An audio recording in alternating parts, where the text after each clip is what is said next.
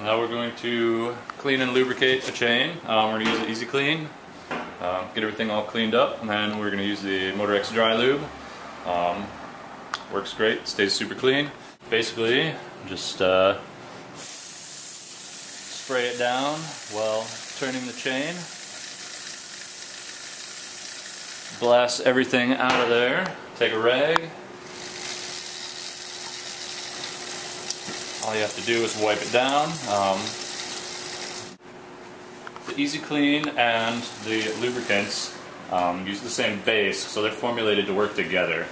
So as you put the lube on, the degreaser does not actively break down the new lubricant as you apply it.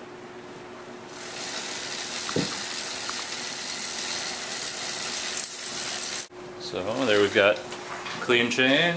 Now just put on the lube. We're lubing the chain.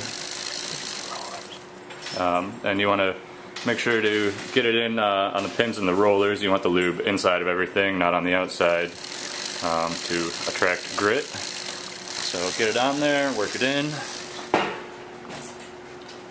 And most important step is wipe off the excess as much as possible. Again, you want it inside, not all over the outside.